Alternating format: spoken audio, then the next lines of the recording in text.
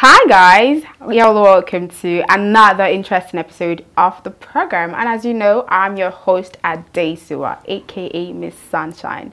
And as usual, I'm not alone on set. I have with me a really good looking lady who is both an Nollywood actress and a film producer.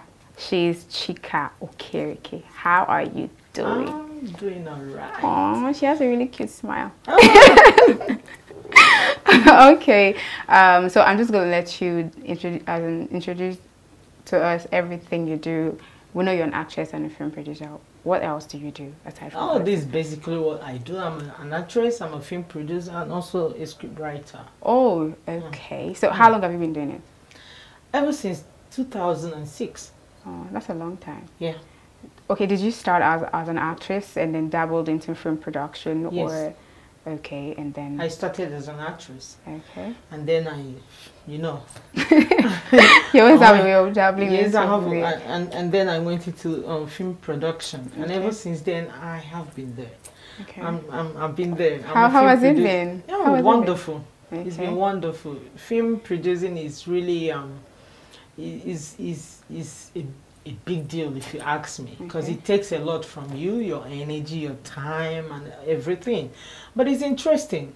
It's Okay. interesting. Yes. How many movies have you produced since when you So started? far, I can say 10 movies. Wow, that's a lot. That's quite a lot. That's Yeah. quite a lot. Oh, great! You're actually doing great. Thank you. Okay. You were actively involved in the Actors Guild of Nigeria. That's the River Yes. State chapter. Yes. Can you just tell us a bit about that? Oh, you know about that. Yeah. You really check out some stuff about me. Okay, yeah. I'm with the Actors Guild of Nigeria River State chapter. I am the special advisor to the now chairman on production and international related matters. Okay. I was also an essay, which is special advisor to the past chairman. Oh wow. And even the Association of Movie Producers, River State Chapter, I'm his also special advisor on production. Looks like you know a lot about production, right? Yes. Because 10 years is not a joke. It's not a joke. Yeah. Trust me. Yeah. Okay.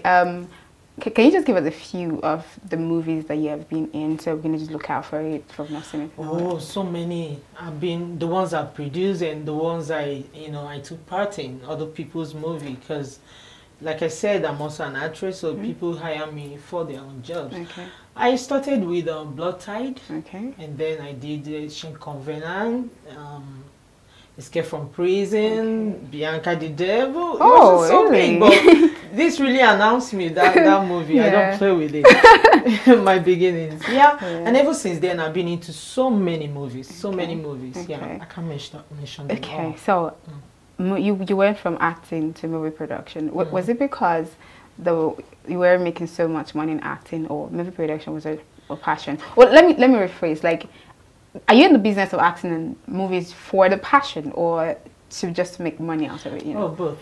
Okay. Yes. So people say just for the passion. I like the answer. No, both. like I have passion for my work. Okay. But I also want to make a lot of money out of movie making. And I tell you, I am doing that, because if you don't make the money, how are you gonna go to the next level? True. How are you gonna make the next movie? And so I'm into both. Okay. Yeah. Okay. And I'll quote. There's a woman, Rebecca Moye. You know about the lady. She's a great woman.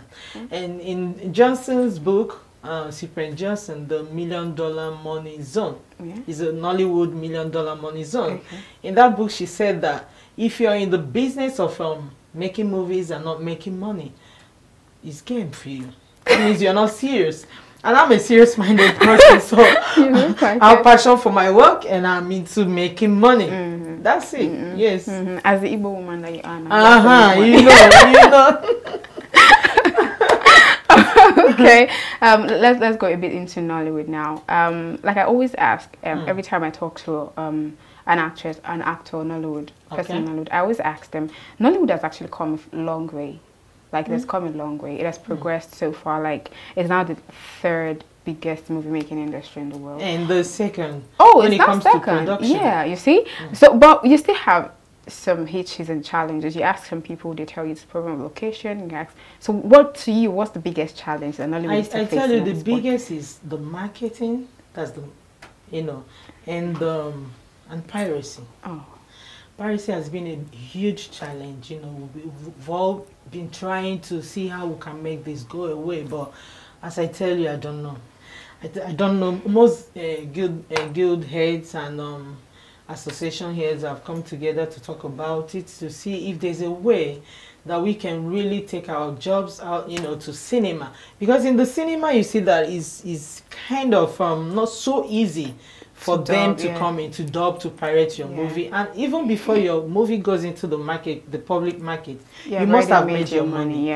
So that's our focus right now. If we can get people focusing on, you know, doing cinema movies and all that, it really take this industry to. But what's the problem though? Why has it been difficult over the years? Okay, you have a few producers actually doing cinema movies now, but why is it that it's still so difficult to actually get Nollywood movies to like a cinema standard and all that? Yeah, funding. Oh, okay. That's the major thing also. Funding. You know, if we can get really government to come into this work, what we do, come into Nollywood, embrace us and be part of what we do, it will take Nollywood to a greater height. I tell you, people will be making cinema movies, like you said. It's not easy for an independent producer to come up with a cinema movie. The standard is high. Yeah. It's a lot of money, so it's not that easy. But we're getting so there. Far so good. We're getting there. We're getting there.